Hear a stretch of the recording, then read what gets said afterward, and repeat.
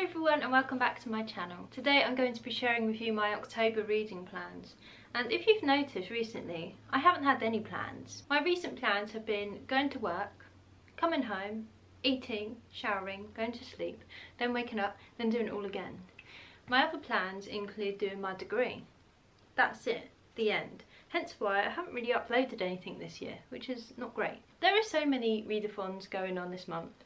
It was very hard to decide which to pick, which to participate in. First of all, the reason I've chosen these two is because, well, what's the reason? One big reason is because they're week-long. I love a week-long readathon. There's the trick or treat-a-thon. I can't say tease apparently.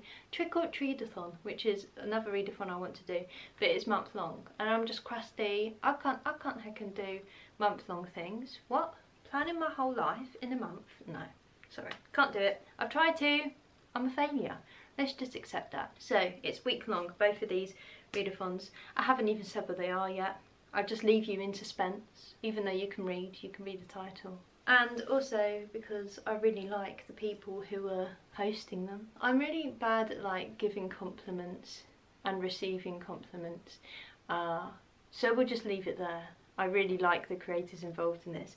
So the first one is the Wacky Witches readathon, hosted by Pris Peruzas. This looks like a really fun readathon. It's also a week that might be quite intense for me because it's the week before my reading week for my university. No, it's not. It's 2 weeks before. What am I talking about? I should have no stresses.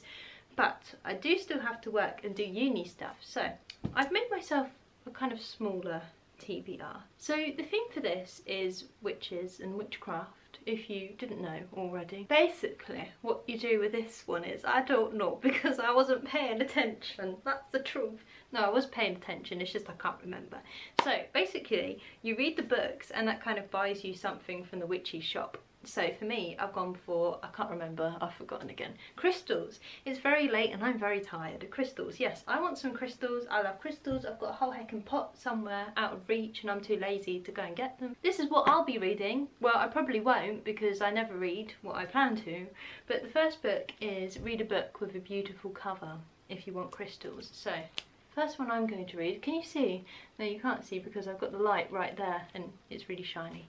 It's, what even is this called? Bless the Daughter Raised by a Voice in Her Head by Warsan Shear or Shire. I'm crusty like I said. As you can see, I'm real posh and this is a signed first edition. I haven't actually looked at the signature, I just bought it and was like, ah cool. This is in my bath vlog, if any of you are interested. Bath the place, not me sitting in a bath talking about books. Do you want that content? Well, tough. That's the signature, not my face. Is that, I can't see if that zoomed in, but hopefully it did.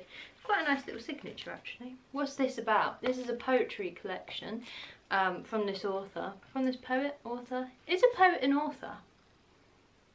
Riddle me that. So I don't even know what this is about, what this focuses on. I could read the blurb, I suppose. Drawing from her life and the lives of loved ones, as well as pop culture, news headlines and banter, good old bants, Shire untwines, that's a difficult word for this time of night, untwines vivid, transformative details from the experiences of refugees and immigrants, mothers and daughters, black women and teenage girls. I can't read the rest because the thing's over it. But I hope that gives a gist of what this is about. And the next one is, if I can even get to it, let's be honest, probably not. I'm so negative, I can do it. I believe in myself, I can do it. The next one is deluxe, so if you want your deluxe crystals, which I do, I love crystals, it's foil on the cover. And for this, I hope to read Unraveller by Frances, Hardinge. What's this about? I don't know, but it's about something. I think it's about spiders. I hate spiders. Yuck. I love the back. That is beautiful. Don't focus on me, man. Focus on the book. It's a lovely crescent moon. You can't cure a curse. You have to unravel it. You have to find the reasons that wave it and work out how to pull the threads loose. This has just come out. This is an arc that I won at Yao. It's nice and floppy. I love a floppy arc. Very nice. I don't want to know what it's about other than unravelling curses. That sounds quite interesting. Okay, next, vampathon.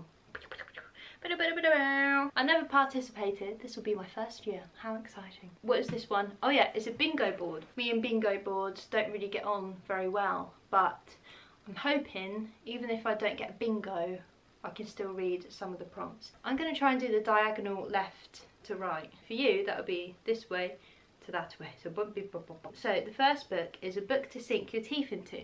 So I'll be reading The Sad Part Was by Prabda Yoon, translated by Mu Pupak Sokul. I hope that's how you pronounce their names. I'm just so awful at pronouncing things. I don't know what the original language was of this. The Sad Part Was, I don't know anything about this book. This is about being sad and about chilies and about a building that gets flooded. Yeah. So the second prompt is spooky graphic novel / manga. So I'm cheating, I'm sorry. It's just within me to break the rules. I'm a rule breaker. I'm going to be reading A Monster Calls by Patrick Ness. This version I tried to read before and it has pictures in it. So I thought, yeah. I mean, I would say maybe a 20th of it is a graphic novel. It's not really, but I'm going to pretend it is. What's this about? I don't know. My partner says it's really sad, so I love sad things. I'm a very sad person, so hopefully I'll enjoy it. Next, we have thriller or murder mystery. This is just a disaster. So I'll be reading Lapvona by Ortessa Moshfegh. Is this a murder mystery? What was the prompt? Or a thriller? You decide, because I don't know. I know that Ariel and Raylene like this book. I don't actually. I know Raylene likes it. I can't remember if Ariel's read it, because their podcast, Books Unbound, talks about this, and they were very excited for this, because she also wrote My Year of Rest and Relaxation, which they really enjoyed, and I was very tempted to buy the other day. I don't know if it's a murder mystery or a thriller, but I'm just guessing from the cover that it's pretty spooky, and it would be a thriller. So there we go. Again, I've cheated. Sorry. I've slapped my wrist.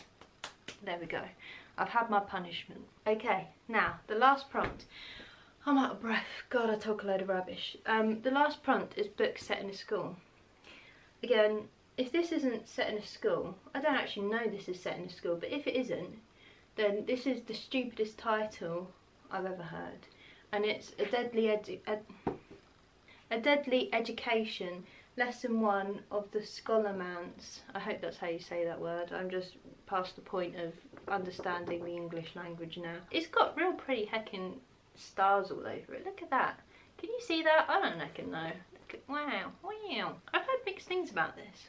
It smells pretty decent. I also got this from Yauk. Yeah.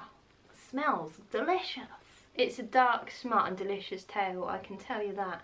Because there's a quote at the top that says that, which you can't even see because it's focusing on my face. You still can't see it. You still can't see it. What's the thing people do? I still can't see it. That's okay. Right, I think we'll end it there. For one of the readathons, I'm reading these two, I think. Am I? I can't even remember now. Yeah, Wacky Witches, I'm reading these two. And for vampathon, I'm reading these three, plus the other one I said, which I don't actually own. I'm borrowing it from the library. So, altogether, these make up quite a satisfying stack. I'm supposed to read all of this in 2 weeks. It's not going to happen.